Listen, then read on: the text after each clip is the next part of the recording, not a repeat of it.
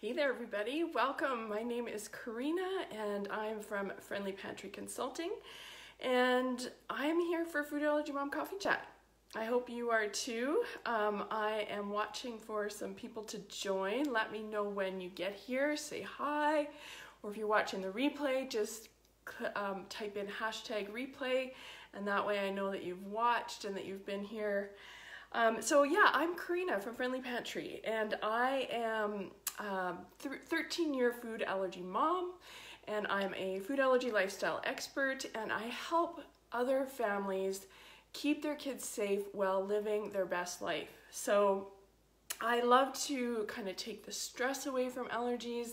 I like to give you tips, tricks for all sorts of things, from meal planning to cooking with substitutions to allergy worry, which we're going to talk a little bit about today, and to lots of other topics as well. So always, I'm here on Thursday mornings at 10 o'clock Mountain Standard Time, which is right now. And join me. You're always welcome to join, or you're welcome to watch the replay in my IGTV. So let me know if you're here. I can see that it's telling people apparently that it's going live. I haven't seen anybody yet, but let me know if you're here when you're watching. I'd love to know. And let's talk a little bit about Halloween. So I know Halloween can be stressful for food allergy parents and moms. It's, when things are normal, when we're not in this COVID sort of new lifestyle, it's stressful, but it's also stressful now because I don't know about you, I wonder what's happening in your area. You can let me know if you know, but we are allowed to trick or treat, given there's some kind of suggestions and ideas. So in our area, they are allowed to trick or treat. I don't know if we're going to be doing that. I don't think so. I think my daughter's going to be doing something else, but so usually there's that, and that can be very stressful. But now we're also adding that whole COVID layer too. So we've got a lot of stress around that. So there is other options though besides trick-or-treating, and it can be safe and less stressful for allergy families. So I have got a few here. So number one, and of course, you need to always intentionally create a plan. So whenever you have something that's stressing you, and let's say it's something Halloween, and you need to narrow down what that stressor is. So this one, we're narrowing it down. We're saying it's Halloween. We're stressed about this. Now, how can we decrease that stress?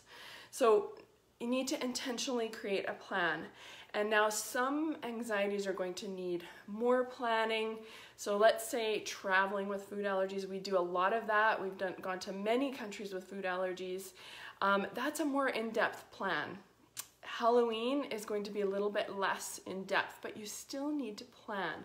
And creating that plan is going to be a big help for your stressors, okay? So number one, the 3 steps for Halloween that I suggest is, number one, decide how you're going to participate in Halloween.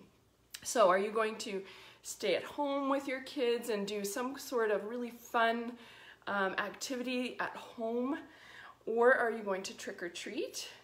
And maybe you're going to go to a COVID-friendly party, like maybe you've got another family, like one other family that you want to do things with. Those are all options, and you need to decide that, number one, how are you going to participate? Okay, now number 2, and of course these are all decisions that you need to make, and if you need help with decision making, sometimes you need to do a pro and con list, things like that, but it's all sort of like micro decisions, and one decision will lead to the next. So if you want to start, number one, your 3-step plan is how you'll participate. So decide that first. Then you need to decide how you're going to make it safe for your allergy kids. So you may need to buy something. You may want to bypass buying things if things are tight right now. So I have actually some really great ideas on my blog. They are activities at home, activities that are easy, fun, and don't cost a lot. I have links to all of the templates. So a couple of ideas there are like rock painting. There is a baking kit. There is, what else? Oh, a pumpkin volcano experiment. There is all of these really fun activities that maybe they're learning something, maybe they're just having fun, whatever, but they're not expensive, and they're things that they can do at home safe if you choose that option. Okay, if you're not choosing the at-home option, there's other things that you need to plan for. So you need to think about the candy that you're going to get if you are trick-or-treating, and if you want to replace that candy, or how you're going to make sure that it's allergy safe for your kids, for your kiddo or your kids. So this is the second thing. You need to decide how you're going to make that participation that you decided in step 1 safe for allergies. And what you do is definitely going to depend on what you choose in number 1. So I want to just make sure you know about that blog where I talk about at-home safe allergy-friendly ideas. That one is really great for at home, but I also have another blog that's got teal pumpkin ideas. So if you are handing out treats, or if you want to trade some little goodies for your kids, I've got some really unique teal pumpkin ideas that are not what you're going to get from every single person on the street. These are treats that kids are actually, they've left my house saying, wow, look at what I've got. It's not just like a spider ring. It's something that they're really excited, like maybe a, I don't even know what these things are called, where they put the dots or the little balls into the little dots. Kids love those, and they've loved them from many times. And of course the glow sticks are always fun too. So there's lots of ideas there. You need to watch that video. It's on my Facebook page, also on my blog, Teal Pumpkin. If you search for that, you should be able to find it. Okay, so I've got lots of ideas on my blog, but I would love to know what safe candy you found. And you can feel free to post it on this video. Help other moms find some safe candy. If you found some, what the brand is that works, I would love to know. And they can kind of peruse that, because even though the teal pumpkin is great and the at-home activities are great, sometimes it's really nice to have some candy that is safe and that you can give to your child. So I would love to see some of those ideas here, because you're going to need to get those. That's part of the steps for Halloween, because you need a little something. I think it's nice. I mean, okay, you don't probably need it, honestly, but it's nice for the kids to have a little treat. In my blog, I do also have a link to a baking kit that is top 8 allergy free, and you will love it. I think it looks amazing, so do check that out, because there is a discount code there for that as well. Okay, so that's what you need to do. Number 2 is decide how you're going to make the activity that you choose safe for your food allergy kiddo. Then number 3, make sure you're prepped with all of the allergy stuff. No matter what you choose in the other things, make sure you've got your epinephrine, your action plan, and it may mean you have to talk to your child if you are going trick-or-treating, or you're going a place where they're not going to, where it's not like your house.